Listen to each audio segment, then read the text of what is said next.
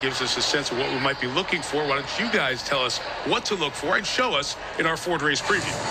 So they'll break from the gate. Hopefully they'll be unscathed coming down the stretch for the first time. Reincarnate, we think he's run his best races on the lead, so it makes sense that he would be there along with Verifying from the inside.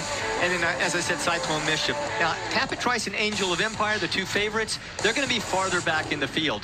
Not a lot's going to change until they get around to the top of the stretch, Randy. And Tapatrice will start to make up ground around the turn. Hopefully you won't have to go too wide as they come down the stretch. I think Dermasotogake will be right there as well. Now look, Jerry and I couldn't decide which to pick, Tapatrice or Dermasotogake.